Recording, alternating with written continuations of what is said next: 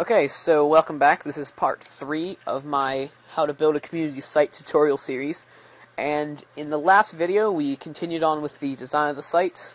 We got our navigation and our footer started, and we also put in a little bit of text.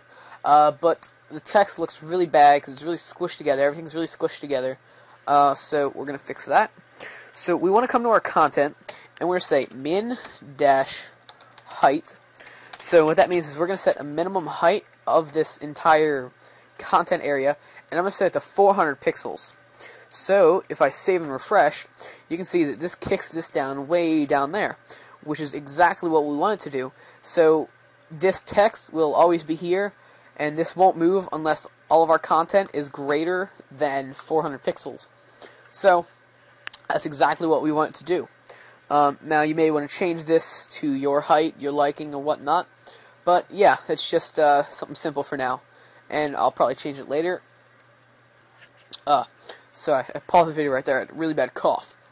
Okay, so what we want to do now is we're going to style our links for our nav and our footer. So let's come inside of our nav, and let's just start creating some links. So href equals, and I'm just going to say pound, so it's not going to go anywhere. And I'm going to end the link, and I'm just going to say home, and copy and paste it a couple of times. I'm going to say about, or I'm just going to say link, and link. So we now just have these links inside of here. If we refresh the page, you can see, oh no, it's all the way over here.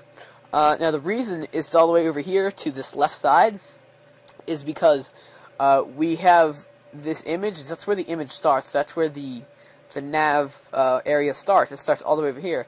But we want it to start like somewhere right here. So what we're going to do is we're going to throw a margin inside of here, or a padding inside of our nav. So let's go to our CSS page and scroll up to our nav. We want to say padding dash left. And our padding is going to be, say 10 pixels, I guess. Let's try that out. 10 pixels. So that kicked it over some, but not quite as far as I wanted it to go. So I'm going to change it to 20 pixels. And I'm actually going to change the color, so it's going to be the text color. I'm going to change it to white. That's the code for white. So it's going to be more visible. And actually a link. So we're gonna have to do this real quick anyway, so I'm just gonna do it now. And pound FFF. There we go. Whoops. There we go. So we now have, that's now white. Now this is kicked over a good amount, so that's about where I want it. So yeah. So I'm gonna get rid of that there, and I'm gonna copy and paste that, and I'm gonna change this to the right side. So it's not gonna change if I refresh it, but there's now the same amount on the right side. So it's exactly what we want. So now what we want to do is to style our links. So right here. So to style a link inside of another element, you just say A right there. You see that? That means we're going to style the anchor tag, or the A tag. That's pretty much only used for links for the most part in web pages, unless you're doing some semi-advanced stuff. But we might get to that, we might not. So we're going to style all the links inside of the navigation area. So as of right now, we're just setting the color to white. That's all we're doing. But what we're going to do is I'm going to set the font dash size. So I'm going to set the font size to, say 20 pixels. So what that's going to do is that's going to make it nice and big, so the text is a lot larger, easier to see. Scroll down some. So the next thing I'm going to do is I'm going to get rid of the underline on it. So I'm going to say text dash decoration. And our decoration is going to be none. So if we refresh, we now don't have the underline, which is what we want. Now, if you wanted the underline, you can leave that, or you can change this to underline, or you can change it to overline, or whatever. So yeah. Now what we're going to do is we're going to space out our images. So we're going to say padding dash left, and we're going to put a left padding on this of about 25 pixels, I think. And I'm going to do the same thing for the right, so I'm just going to copy and paste it. So right. So it's going to kick these apart by 25 pixels. Now, right now that looks way too spaced out, but we're going to change that because we're going to put a nice little hover effect in a bit. But now what we want to do is we want to kick it down so it's nice and centered in between the top and bottom of our area here. So, to do that, we want to create a top margin and a bottom margin, but we don't want it to be 25 pixels. That would be bad. And I'm going to set this to about, I don't know, I'm going to set 4 pixels and 6 pixels.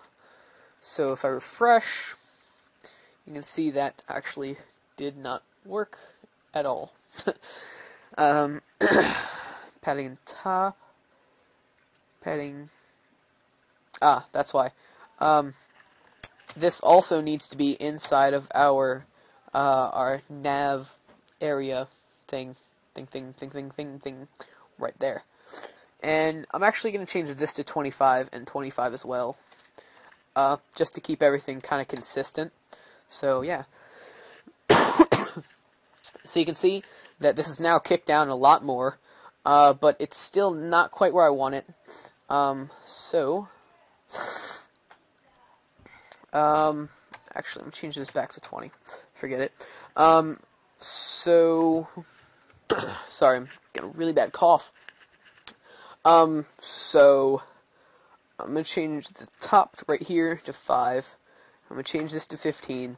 And I don't think that's actually going to make any visual change, or at least not very much. That is kind of for aesthetics for later. I'm going to change the padding on the bottom to 5, and I'm going to change this to 5 as well. So it kind of going to kick it down a little bit more. So for now, that's how I'm going to leave it. So what we're going to do now is we're going to work on our hover effect that we have. So we want to copy this code right there and paste it here and end our bracket. And right next to our A, we want to type in colon hover. So we want to change our this is going to style whatever we do when we hover over our links in our nav bar. So the very first thing we want to do is we want to change the background color. So background, or not color, the background image. So background image. And we want to say URL, and then inside of here, / images / and this was called rollover BG, I think it was, .png, there we go. Just gonna save and refresh, see if that's it. Yeah, that's it. Oh, that's perfect. Okay, so that is exactly what we wanted it to be. So this nice kind of rollover effect. But the thing is, it kind of doesn't make everything flush. I mean, that kind of looks kind of nice, I guess. But I want to make it nice and flush and everything. This gives it a nice little pop-up effect, I guess.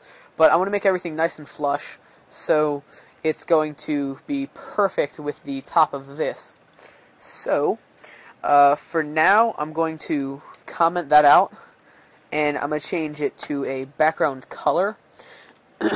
Background dash color, and I'm just going to change it to white, and so that's going to make it more visible, so when we style it, so we'll be able to actually see where it is. So I'm going to stop this video here. This is the end of part 3, and in part 4 we will finish up the navigation style, and also we will throw it on our bottom footer here, and then we'll see where that takes us. So check out the next part of the series.